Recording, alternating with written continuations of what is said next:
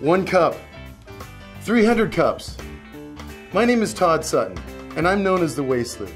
Today I'm going to investigate how something as common as a foam cup can be turned into something like this beautiful picture frame. Let's go find out how. Hey Robert. Good morning. Hey, Todd Sutton, nice to meet you. Thanks for taking time out of your day to give me a tour here of the facility. So here at the MRF, or Material Recovery Facility, this is the tipping floor. Correct. Where all the trucks come in from curbside and dump their loads. Yes. So I'm seeing food grade, I'm seeing expanded styrene. Did you need to add more trucks or staff to take on this new material stream? We did not.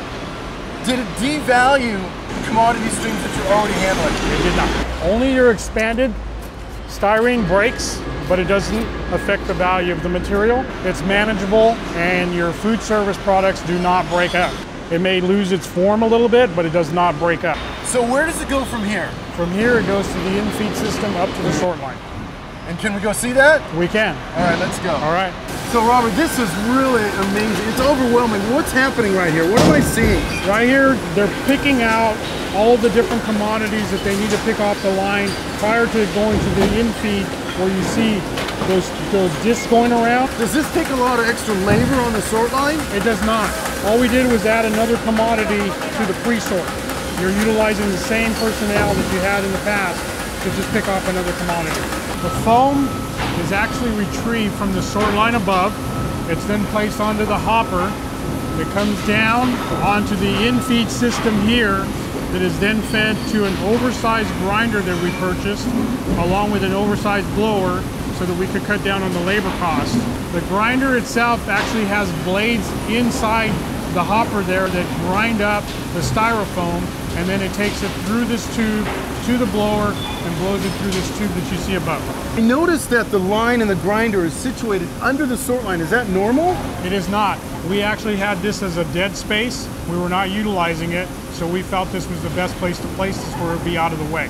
So are you running this grinder all the time? It only operates maybe an hour a day, and then the actual densifier and hopper operate automatically in conjunction with the actual grinder and blower. This is your blower pipe, which of course comes from the blower, blows the ground material into the hopper. The reason we put in this piping and this blower was so that we would not have to transport the material by hand back over to the hopper. So it automatically fills by itself. I'm used to seeing super sacks.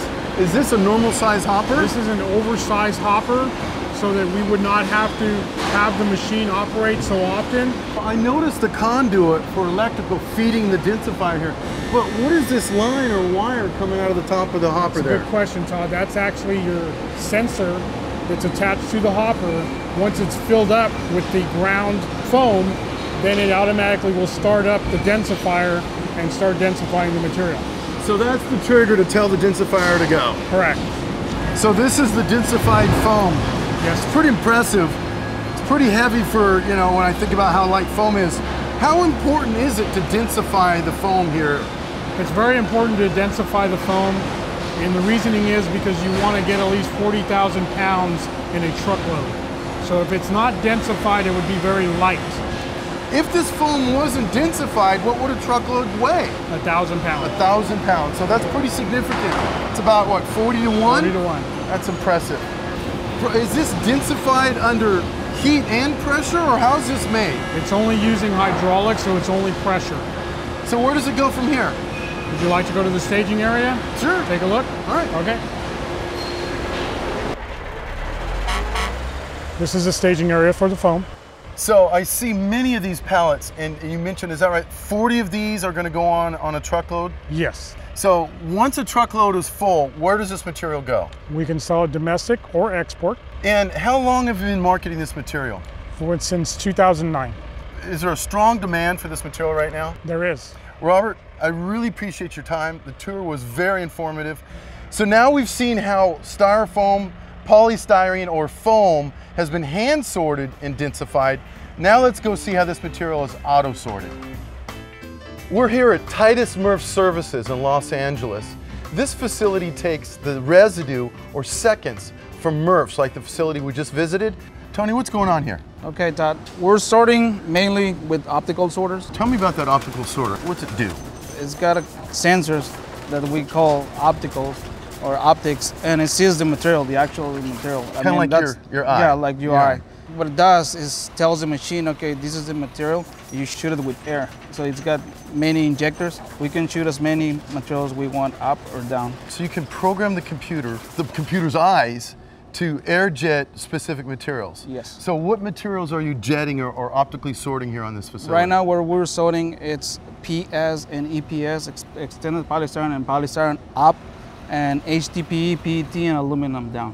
Why up? What's the difference? Why are you choosing to go up or down with your optical sorter? Just for this particular machine, it does better sorting when it's shooting up, and also you want the heaviest materials going down. So I see over here a hopper full of EPS and rigid styrene, like solo cups, for example, drinking cups. Why are you blending that? The last facility I was at, this was going for the EPS.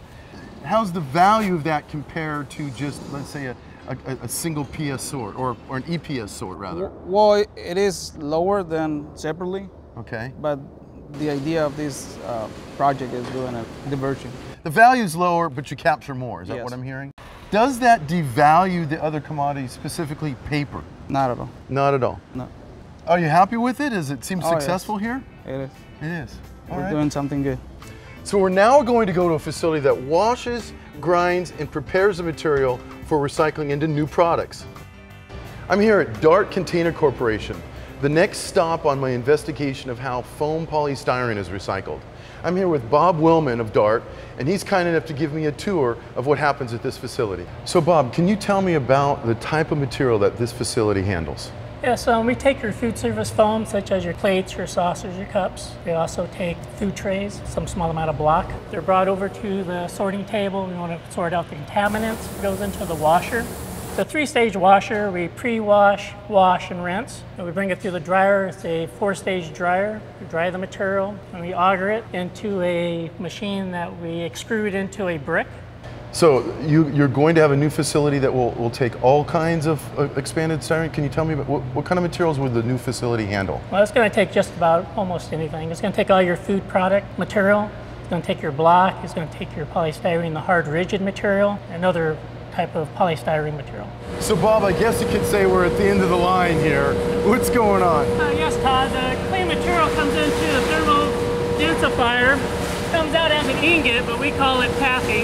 Taffy? Yes, taffy. I think I'll call it backwater taffy. Okay. From there, we take it over to the squasher and we weigh it. All right, you weigh it. And what do these things weigh? They weigh about 40 pounds, about 8,000 cups. So now I'm going to take this ingot, recycled polystyrene, and see it turned into a new product. Hi Todd, I'm Jonathan Lee. Hey Jonathan, nice to meet you. Nice to meet you. I'm hoping you can help me learn how this can be recycled into something new. Absolutely, come with me. Todd, the first part of the process, as you can see, we'll take blocks such as the one that you brought in, along with blocks such as this, which we get from MERPs and other suppliers, and they get broken down into smaller fragments like this. Oh, I see, okay. Right, so these get broken down further. This is our pellet machine, and it gets stretched out into spaghetti-like strands, and from there it gets cut down further into pellets. What do you do with the pellets? We extrude them into moldings, picture frame moldings. Okay, so the pellets are used as feedstock to produce your frames. Correct. So let's go check that out. That sounds good. So these are the pellets we just saw being made at the pelletizer. So this material is what your frames are made out of. That's correct. Can we go see that? Sure. All right, let's go. So Jonathan, obviously we're in the middle of your frame production line. Few questions. Right. First, how many lines are you running right now? We currently have 8 lines running. And is that all the lines that you have? We have 2 more, but they're not set up yet, and we've been unable to set up because the unfortunate part of the business is that we haven't been able to get enough raw materials to get the other 2 lines running. So if you had more material, more recycled feedstock coming at you, you could run all those lines? That would be the case. That's what we're hoping for. We do receive this material container loads, tons at a time, and we haven't had enough to set up the extra 2 lines, so we're definitely in need of more. We've been importing stuff from Mexico And it's our hope to get more materials from the US so we can get it more domestically. And I see this continuous line running all the time. How many feet per day are you running out of this plant? We're averaging about 55,000 feet per day. 55,000. So that's about 10 miles a day. Right. And you're not even running at full capacity. That's correct. Very impressive. So what have we learned today on our investigation? We've learned that this material can be included in curbside recycling programs. It can be collected, sorted, and recycled into new materials. We've also learned that there's a big demand for this material as feedstock for materials just like this. I say this is another successful investigation by Todd Sutton, the Waste Sleuth.